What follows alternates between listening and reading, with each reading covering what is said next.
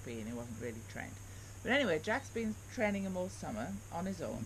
But he said the one thing he can't get him to stop doing is when he will retrieve a bird, and he retrieves just fine, but he'll drop it at his feet. He will not deliver to hand. So he was, he's tried walking backwards and doing a few other things, but he said he just can't break him of the habit. And so I said I would ask you if you had any ideas for him, please. Well, I would probably have a lot of ideas on that, and probably needs is to be taught how to hold that bird as an actual command, and I would use something on a very, very passive type of basis. And because we have a couple dogs right here, I'll probably see if one of these would be a willing participant here. So, Sam, come on, Sammy. Come on, right here. Violet's quite good at holding. But I don't know. What I generally would do is put this object in the dog's mouth and have them hold it and put their head right on my knee right here. But I would get them actually in here sitting. So come on in here, Atta girl. Come on in here and sit. Oh, girl, sit right here. And we're actually going to teach them to sit and hold this bird. Okay. And look at her teeth. You can see she's all chewed off. All her teeth are chewed off here. She likes rocks, huh? I think it's the frisbees. No, the frisbees, huh? Yeah. And the command that I use is just a hold, or a hold it.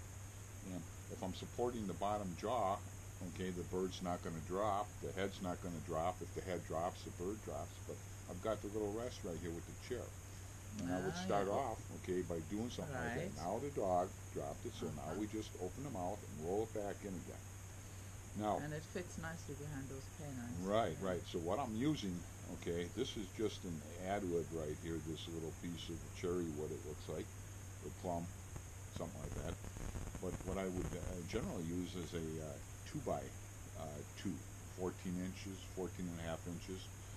And you have the length, and what that does is give your hands a little safety room so that when you are doing things and we're getting to aggressively throw this and retrieve it and it's coming back to hand and we're knocking it around, we have enough room to keep our hands from getting caught between those canines.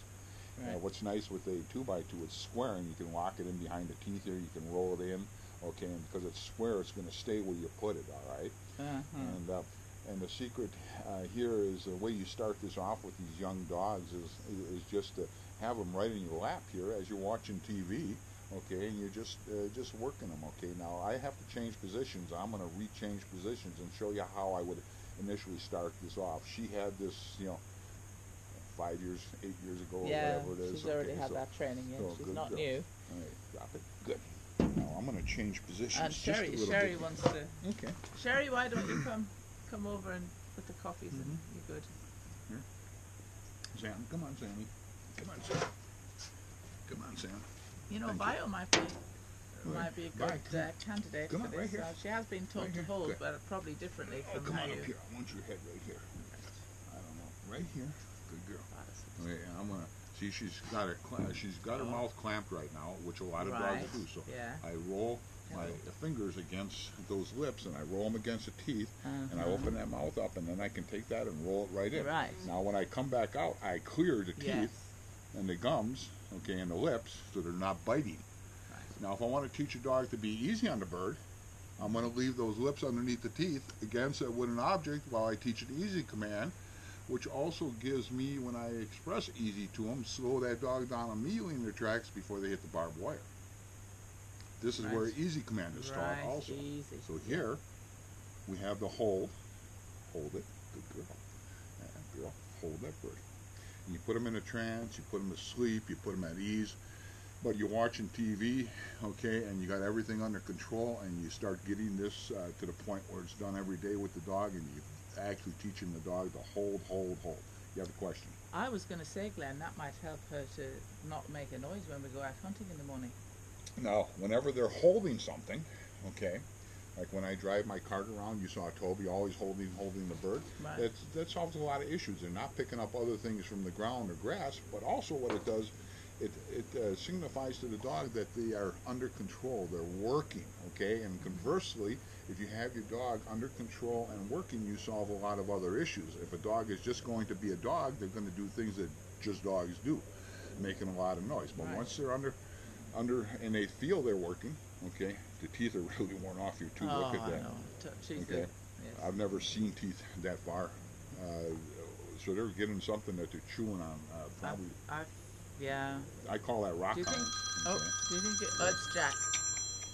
It's Jack. Yeah. This is right. This will be fun. Put him on speakerphone. Hey, Jack. How are you? Good. I'm just going to put you on speakerphone. We're just actually making a video for you, but I'm going to put you on speakerphone so you can talk to Glenn as well. Hey, Jack. Right. Jack, meet Glenn. Hey, Jack. How you doing? Well, I'm doing pretty good. I'm at work today, but yeah, I don't know if Susan could bring that dog out. She's got to be to work this afternoon, and she works the late shift tonight. But yeah, probably what Ann and Bruce told you, the dog is doing really well, but I just can't get him to drop whatever, a bumper or whatever in my hand. Okay, all right. Yeah, what we're working on right here is teaching a dog a hold it command. So if you had any time this evening, I know you headed out to do a little elk hunting, I think, but right. I'd be happy to work with you a little bit. Otherwise, you can watch a video and see if that works for you. Okay, now, I don't get home till 6. But there's certain things that I can have him, like there's I guess you'd call it a toy. It looks like a bone, and I can hold that in front of him and tell him to fetch, and he'll grab it, and I can tell him to hold it, and then when I tell him out, he'll give it back to me. But for some reason, when it comes to a bumper, he won't do it, and it's really baffling to me because this bone thing that he has, he does exactly what I want him to do with that, but a bumper he won't. And it doesn't matter whether it's a canvas bumper or one of those plastic bumpers. Sure. Well, I've got an answer for you, and I can probably deal with that, and I could probably, if you had it a half an hour, 45 minutes, teach you enough to have you deal with it. So, yeah. If how long are you going to be there? Are you going to be over there? I mean, because I wouldn't be able to get there until after 6. No I don't have a problem with that. I don't know if Bruce and no, not at all. Glenn's here till tomorrow morning, so. Yeah, Jack, plan to join us for dinner. Well, we could, I could probably do that. I was going to say I could probably have Susan run the dog out, but she wouldn't be able to stay there. You know what I mean? Yeah, and I would rather see this myself. Right, Jack.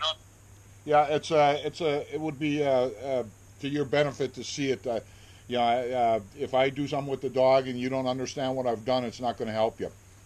Okay, well, why don't I just plan on? I'll just get there as soon as I can. As soon as I get home from work, I'll load him up and head out that way. Be great. Sounds excellent. Oh, good, Jack. Okay, well, we'll see you tonight. Okay, well, I appreciate that. I really do, and hopefully we can get that solved. I don't know how he would do with an actual dead bird. We've actually, Jack, we've actually got a pheasant in the fridge. Yep. Right. We could donate that to Max Training. Okay, well, I'll see. I'll come out tonight and we'll just figure it out. Good. Absolutely. We'll see you good. then. Sure. Okay. Bye. Okay. Well, I really appreciate it. You're welcome. Not a problem. All right. Thank you. Right. There you go. Okay. Now, so with frozen birds, what I do with the frozen birds, I take the breast, I breast them out, then I wrap the skin back over it and freeze it up. So as we progress through this, we go from that 2x2 right into that, dummies or the frozen birds or the fresh birds. Wherever we're having an issue, we're going to end up there, and we're going to overtrain, and we're going to get to the point where that is cleaned up. But we start off with this 2x2 to teach the dog. We're not testing the dog here. We're teaching. So should we have asked Jack to get some 2x2s? We will get one somewhere today. Okay, when we're at. I'm going to get that, and I'll set that up for you. I'll comment on one other thing here. I'm behind the camera, but I don't know if you guys noticed the cottontail rabbit there just ran by.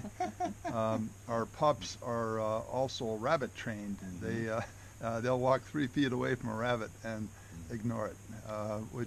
The pups come from Glenn's kennels, and ultimately they're real fine dogs. Well,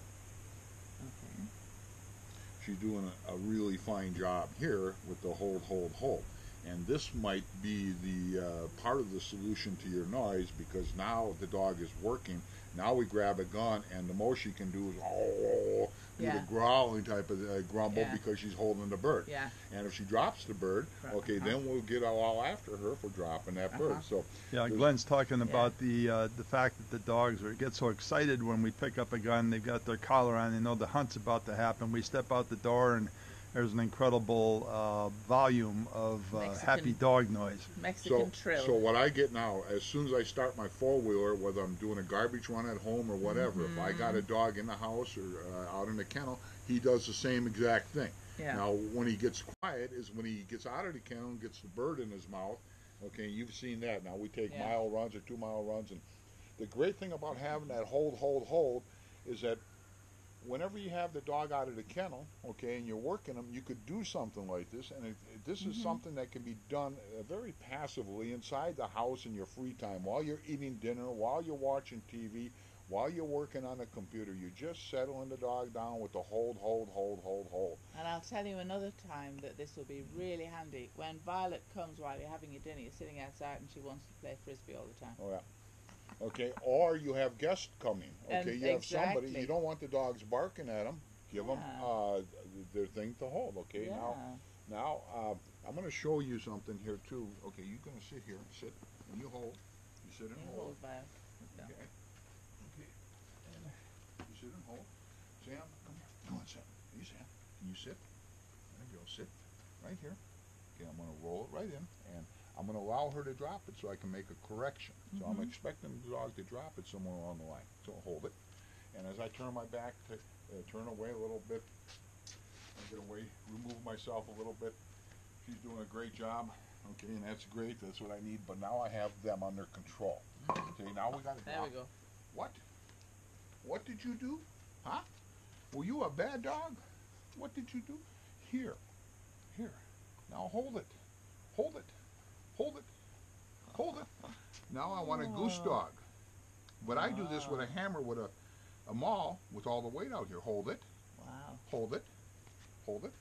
But as I get away again, I'm going to hear it drop. Now, a lot of times, the hold it command, I'll use a beer can or a Pepsi can. Okay, now you can hear them crunch, crunch, crunching. So you have another issue where they're crunching birds. I got her. Okay. What? What did you do? Huh? What did you do? Here. Here. Hold it. Hold it. Hold it. And if it touches something, we don't want it to drop. We want the dog to continue holding.